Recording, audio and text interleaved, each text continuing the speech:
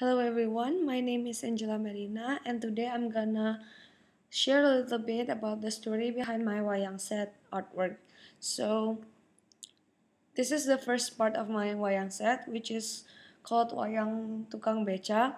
So in this artwork, I'm trying to change people's perspective about many tukang becak or becak drivers, because according to my research, a lot of people underestimated and underestimated tukang becak, and they are usually lowly seen.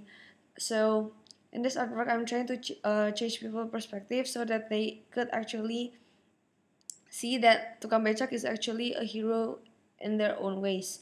So in here, I'm putting tukang becak into a figure of wayang from the story of Mahabharata.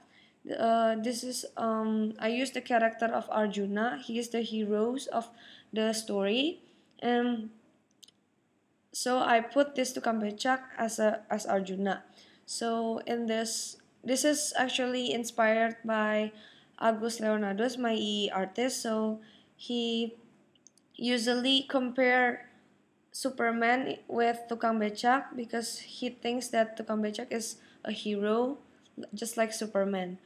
And besides the production of concept and ideas, technique is also another consideration. So in this artwork, for example, I am inspired by Patricia Devina in her use of materials like aluminum foil and newspaper in creating texture painting so that my artwork could look more realistic.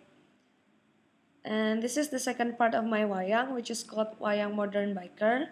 And this is actually the artwork is actually opposing the first one, because the first one is more like traditional and this one is more modern.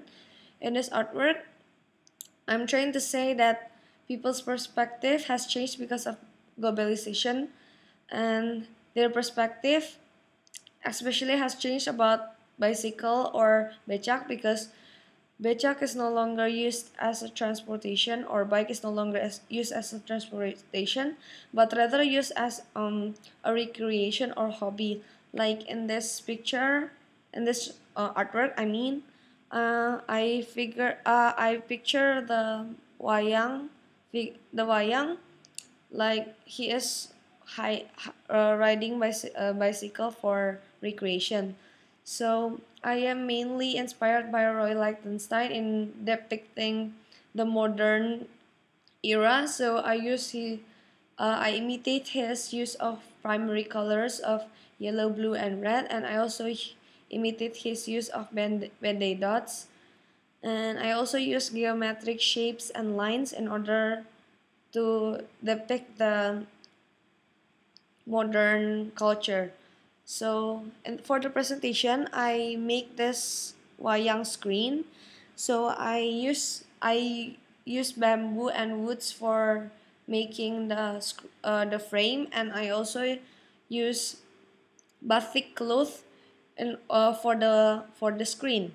So in order to create this, I explore batik making and batik process. I learned how to nyanting and dye the batik, and from here I learned that batik is very hard to make because it is very dependent on material. So we cannot really understand, or we cannot actually decide what our batik might look like when it is finished, because it is very dependent on material. That is the reason why batik is actually expensive. And the purpose of making the screen is actually for the shadow puppet. As you can see here, you can see the shadow of the wayang puppet from here. I make the wayang so that the leg can move like it is cycling the bicycle or the becak. And so I actually adapted the characteristic of wayang here, like in this type of wayang, the Arjuna, he is featured as small and slim, while the bad character of wayang, or the modern one, is featured big. And one interesting part of the characteristic of wayang is the head of Arjuna, because it's always bowing down to the earth, which symbolizes humbleness, which is also um, one characteristic of the Becak. So I'm kind of comparing the Becak and Arjuna. So I use Arjuna to symbolize the Becak. I think that's all. From here, I think you can understand how I construct the idea and concept of my artwork, and also the process of my and making my artwork. Thank you.